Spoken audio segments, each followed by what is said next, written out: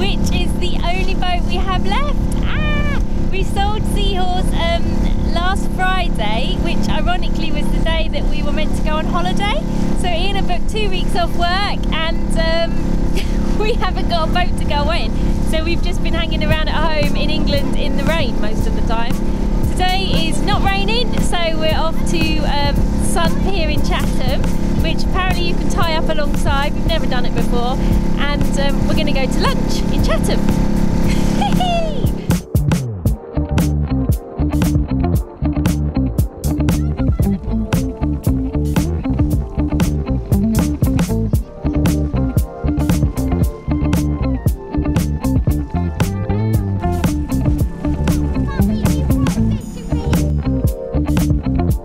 So as you would have heard Hannah say, if you were paying attention, we've sold Seahorse, our Hansa 291 sailing yacht, that you'd have seen me doing the single-handed racing in, and us as a family having some great holidays over the last few years. But she's gone now, and the new owner has taken her down to port, so if you're one of our regulars and down that way, let us know how she's getting on. In the meantime, we've decided to take Pad Melon, our Wayfarer dinghy, upriver for a change, to Star Pier. We don't normally come up this way and have never tied up here before, because if you go just a little bit further around the bend, there's a bridge and you can't get under with a mast, so there's not much incentive to come. But we thought we'd find out what this pier is like, and Hannah and Elizabeth can take me to Spoons, a restaurant they love, and I've never been there before.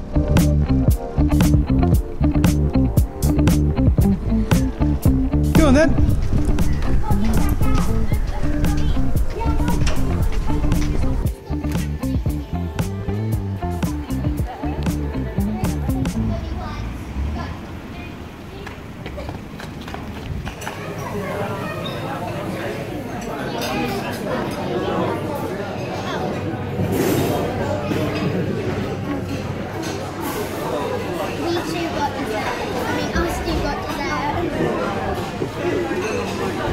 The rest of us are still eating dinner. But...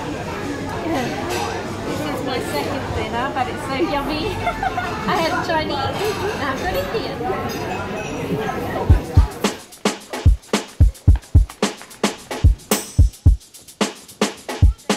No. So that went really well. Yeah, you pay while you're on the pontoon to get this token, and then when you go back you put the token in to get the gate open, so it's quite good security that no one can just get on and get your boat. So we were absolutely stuffed, and now we're going back to Who Island to hopefully go mudlarking. We're going to a different part of Who Island for where we've been before with Jenny. We're going to a totally different part. Yeah, hopefully, yeah. And we're going to keep dipping our feet in. It's really weird though.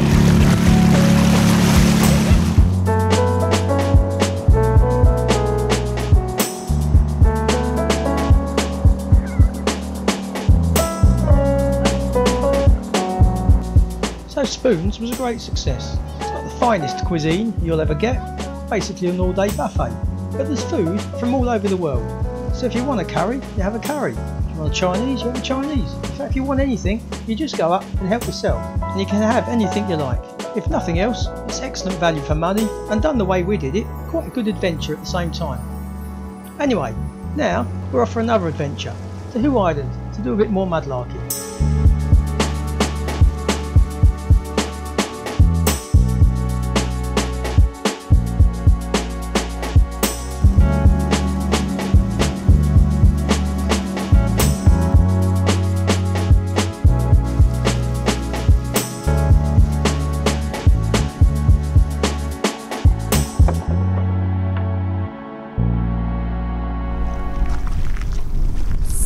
We've now reached Who Island.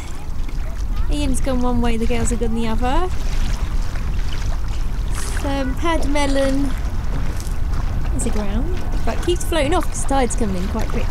So we stuck a piece of wood in here because we forgot the anchor. We left it at home. So, okay. Should be a nice sail back.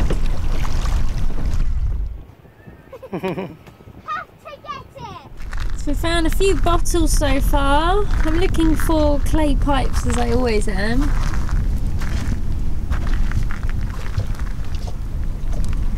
And Izzy and Jenny are also picking up plastic to clean the beach. Oh, looks like they found another bottle. He's emptying something. There comes Ian. Looks like he's found quite good bounty. Oh wow, look what you got. Yeah, that one's unmarked, I don't know what that is. That one's got Bourne and Hillier Rochester on it. Wow. And that's another shipman's paste bottle and a brand new boat hook. I saw that It's boat almost hook. still got the price list on it. It's fantastic. Yeah. Whoop, whoop. Blimey, you got loads of bottles. Yeah, I know. We've found bottles. The girls are up there collecting rubbish and bottles. There we go. That's our bounty so far.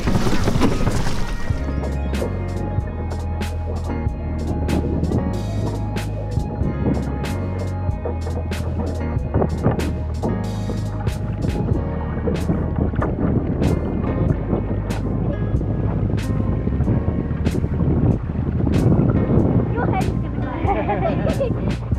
I can't get it.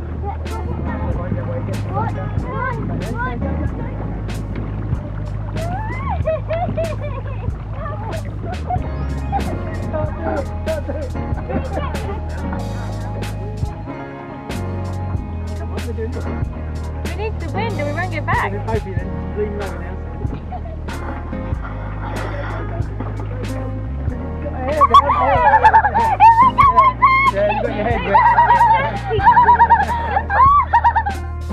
So that's it for another week.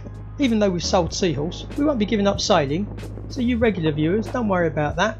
The sailing will just be on different boats, and at the moment, on a value for money basis, you can't beat the fun we've been having with this dinghy. But with the end of summer coming and autumn on its way, won't be long before we get back into something a bit bigger.